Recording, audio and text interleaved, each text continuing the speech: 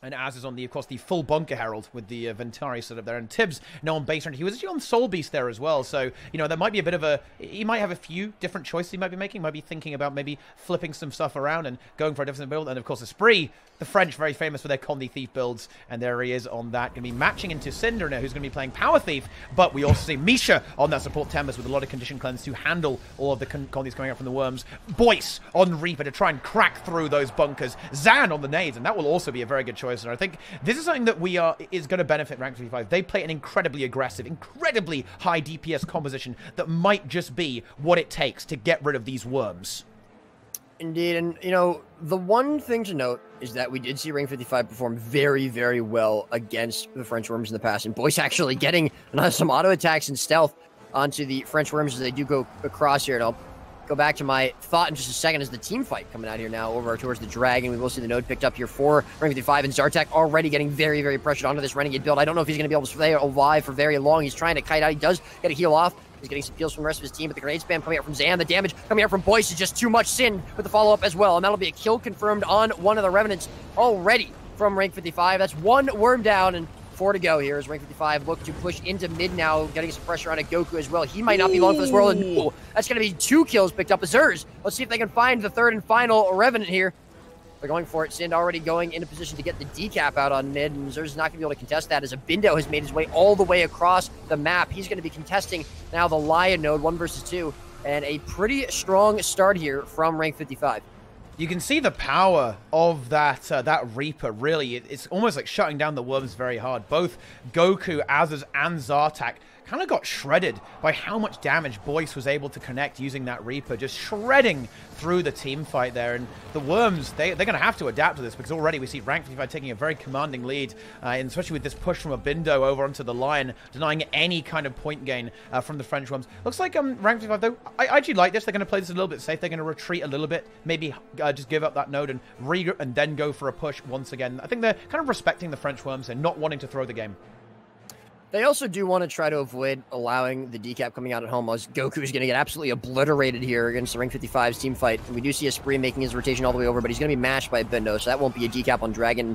The kill on Goku is going to allow Rank 55 to continue to push in. And as you said, playing it slightly slower, slightly safe, but they still have the respawns and the map advantage in terms of numbers on their side, especially now with Goku going down. So they will be able to continue to just slowly sort of creep in if they want and push onto the node. However, it does look like they may not be going for that. They might just hold the double node and continue to get kills and not really push onto the node, not worry about it too much, and potentially give themselves up a kill. Tibbs going to be a little bit low, but they are not able to find the kill quickly enough, maybe before Goku gets back, so they do need to be careful. Misha with the tornado, and it looks like they're going to retreat and go back towards mid and just hold on to their double node, which, again, I'm a little bit surprised considering this is Rank 55 we're talking about. I was expecting them to maybe play a little bit more aggressive, but obviously they haven't played against, and this is what I was going to mention there at the beginning of the game, they haven't played against French Worms with the beginning, or with their triple rev comp. We saw them play against the double revs last week in the qualifiers, and they did obviously very, very well against them, but I think the swap there to the triple rev, triple rev comp, we haven't really seen in the past there. This is the first time we saw it was yesterday. So Rank 55 obviously just making sure that they're comfortable playing into it, and so far it seems like they do. The decap coming out from Sid now, and we do see a kill picked up as well on Esprit here, as the sword is going to be taken out by Zan, and top off now going to be contested by a Bindo into Tibbs.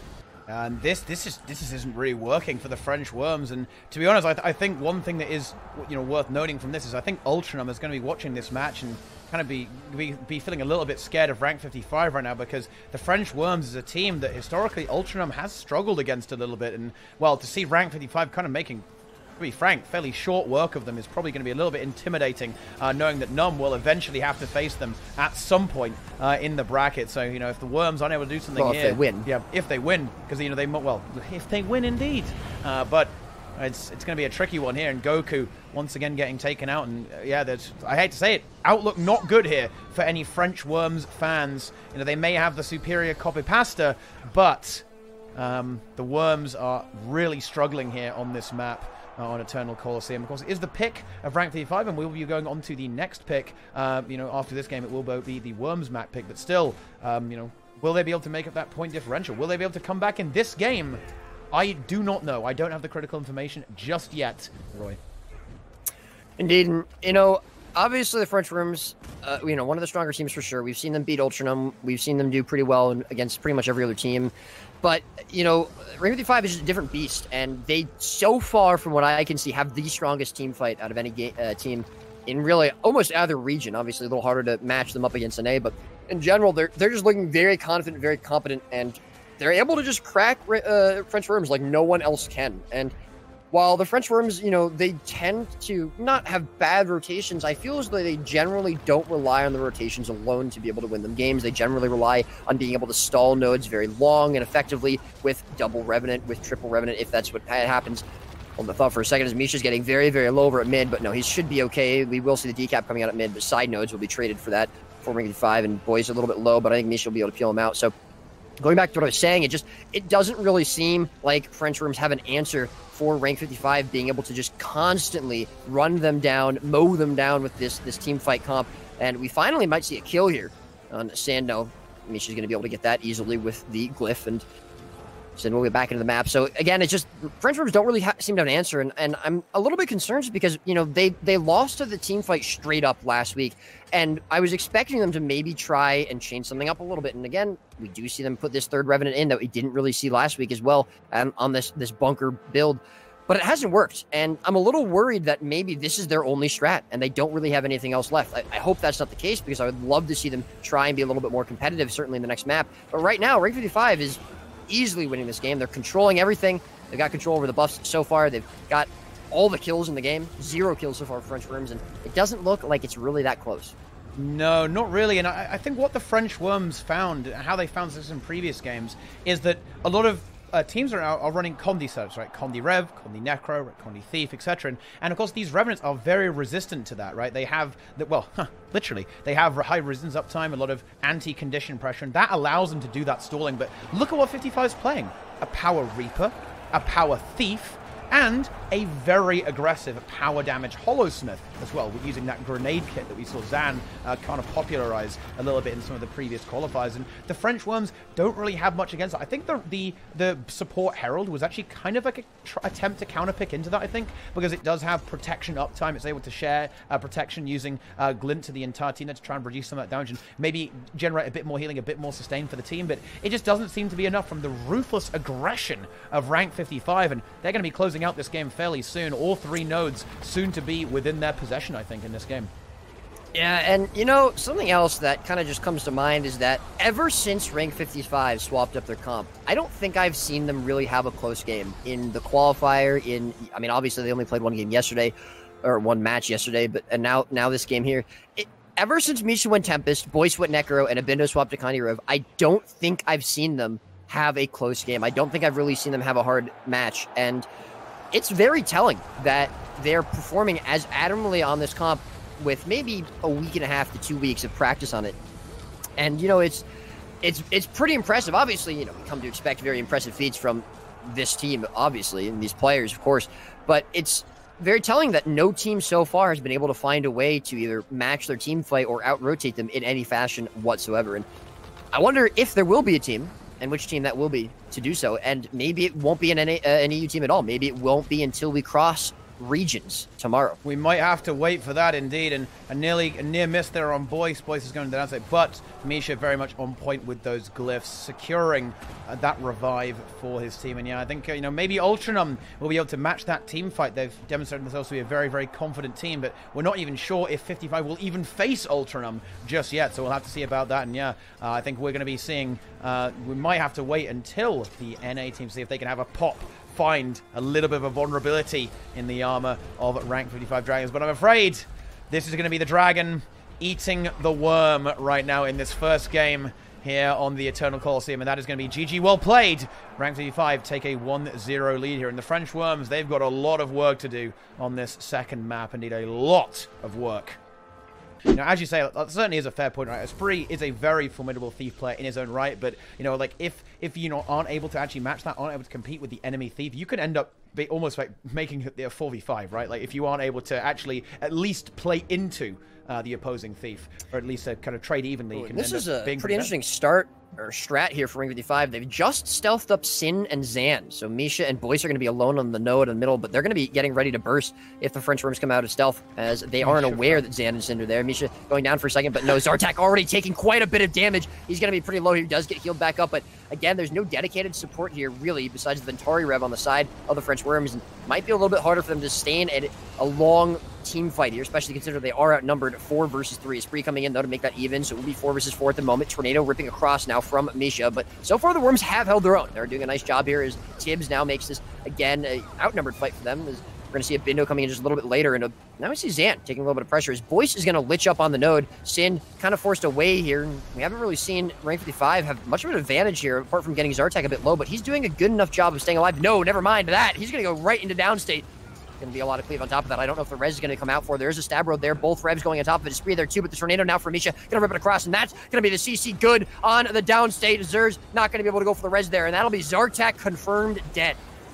And you can certainly see that, you know, the worms, you can see how the worm strategy really comes through, right? Like that, actually, you can see that, that looked a little bit scary for rank 55 there, but I think in particular that Renegade, it just gets pressured by power damage quite effectively, right? And, you know, even though they were able to at least keep him alive for a little while there, eventually he just cracked. Huge burst damage coming out from Zan and Boyce in particular there, I think, just eventually shredding him and making him fall over and end up in the downstate. And yeah, very difficult with the res. There is no glyph available. There is no Tempest for the French Worms, so getting a revive, they almost got it with all their stability uptime, but a really nice tornado coming out there from Misha confirms that kill. Of course, they even have 2 tornadoes. We see Zan actually in tornado form right now because of his Elixir X. Does get immobilized there, which is, you know, kind of an immobilized tornado. What does that even mean? What's even going on there? But, you know, as you can see there, certainly a good opening trade here from rank 55, but this game much, much closer. In fact, the Worms able to at least neutralize the map a little bit, using a Spree quite, provide quite a lot of value to them, able to lock down point C, and now they're going to have to, you know, Abindo forced to leave that team fight to actually reclaim point A for rank 55, and that res is going to come through. Without that condition Revenant, the team fight of rank 55 actually weakened a little bit, but they are going to end up with map possession here in this game, but not quite actually able to kill the Worms yet on the middle fight here. Not all of them, only one to kill Zartak so far. Yeah, there's double cap here for Ring 55, at least for the time being, unless the French Worms are able to get the decap. And it's interesting that we do see a Bindo leaving to rotate out. They value that power thief in the team fight maybe a little bit more than a Bindo, or at least they're rotating them, you know, not having the same player in all the time. But we actually see Rank 55 maybe getting a little bit greedy. Boyce and Misha both going to go down here because we've seen players leave this now. It's going to be a Bindo and Sind both on the side nodes. They go for the side nodes, and they actually lose the team fight because of that hard outnumber. It will be all 5 of the Worms there. At the same time that Skyhammer comes up too, and maybe a bit of a misplay from rank 55, assuming that they could sustain that 3 versus 5 for a little bit longer than they could. Zers will be following a Bindo in, who's going to be able to contest the Skyhammer for now, but he's going to be outnumbered, at least for the time being, until someone else gets in there. Either Sind or Zan maybe going for the plus, but the CC coming out from that Ventari Rev knockback might eventually get the cap here. That is obviously very beneficial for the Worms. Going for that Skyhammer would completely neutralize the map. And actually realizing this, they're going to leave Azur's there. Yeah, that's going to be the Skyhammer confirmed. Bindo just can't stay on node. Shit. The Worms popping off here on the Skyhammer, neutralizing the map, and now they find themselves in a good spot. Are they going to have to troll Goku? Oh, if he dies, that would be really bad. Everything they worked so hard for would be thrown out of the window, and yeah, there it is. Kill confirmed. Sind and Zan cleaving out very hard with Misha, and point C will now... the nice knockback. They're actually denying that cap for a little while, but the Worms still maintain control of the map. Actually, a Spree getting a great cap on point A, and they actually might find themselves drawing even with rank 55 Dragons in a little bit there. If Azaz is they going to be able to hold that down. However, Syndrina is going to be able to at least neutralize point A temporarily. A Spree looking to try and get something. Oh, actually, we do have a DC actually from rank 55. Who did we lose there? Who is that? I believe that is Obindo. Bindo's DC. Goku's matching it though. So yeah, that's that's good. We will continue to play then. You really do love to see it, don't you, Roy? Like a bit of good sportsmanship from these players here. That's absolutely fantastic from the French Worms. It is actually outside of the restart window, so we will not be restarting this game. But very good to see that respect there from these players. A lot of mutual respect, I think, between these two teams, and that's very good stuff. And Tibbs ended up getting caught there too with a Spree. 2 kills have now been confirmed while we wait for Abindo to maybe connect back into the game. And I mean, actually, suppose it goes to a 4v4. I mean, how does this look for the Worms? Like, they actually might be okay in that. They might be able to survive a little bit better, potentially, because there will be just less damage about the place. Although the Conditioned Revenant is probably the class they're most confident going up against, so maybe not actually. Maybe not so good for the Worms. I'm not really sure if it would be better for them But it definitely does mean the team fight will be potentially a little bit weaker, although we haven't seen a Bindo involved in all these team fights either.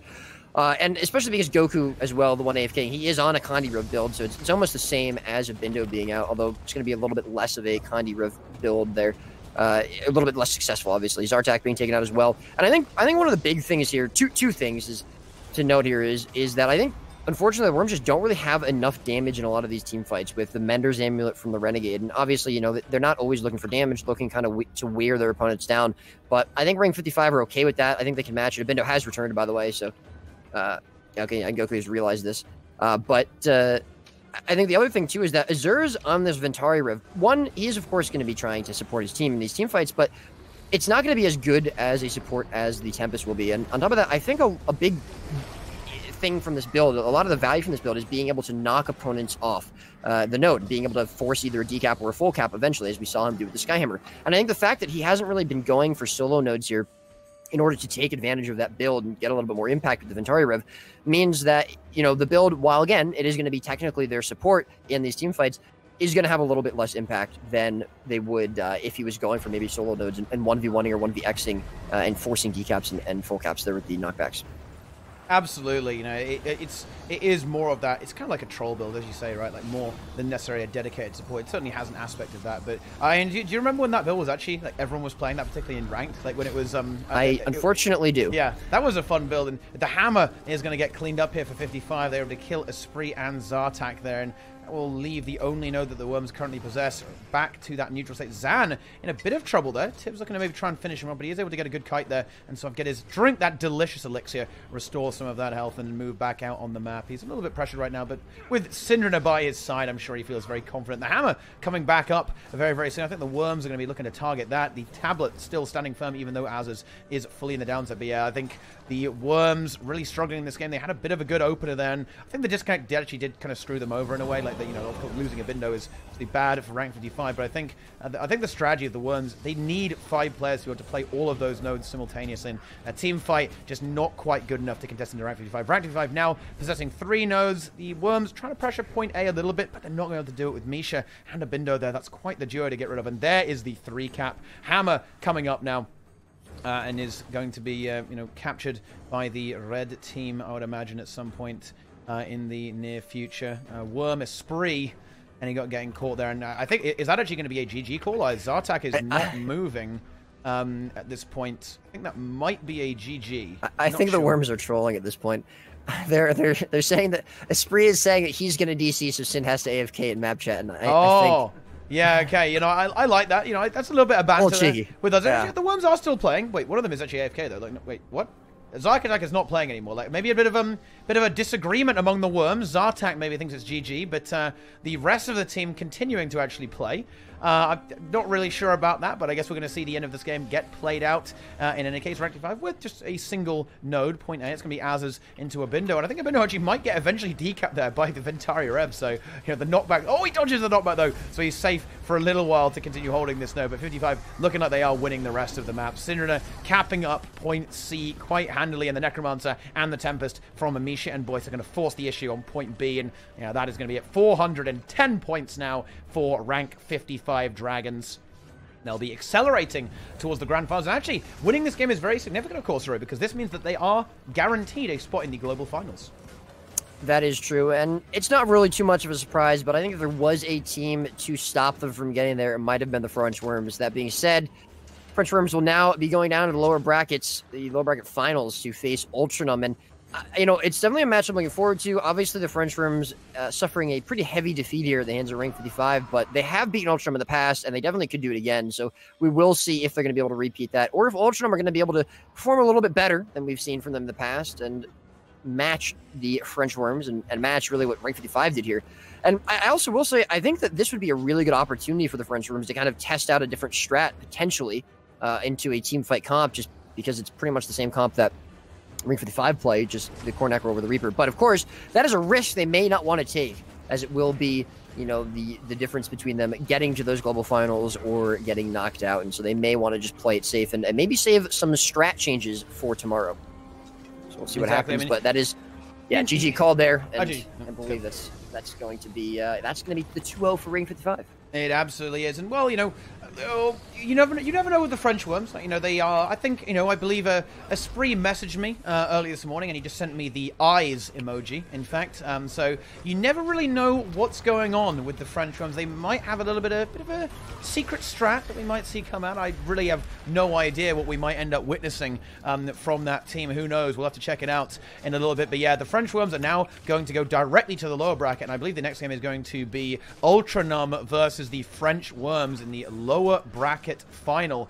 Oh, and that's going to be another elimination match. My goodness me, and that is going to be really heating up there. Ultranum and French worms, I'm anticipating a very, very close match between those two teams. We're going to get those maps picked up very, very soon. But there you go. You can see that match about to happen.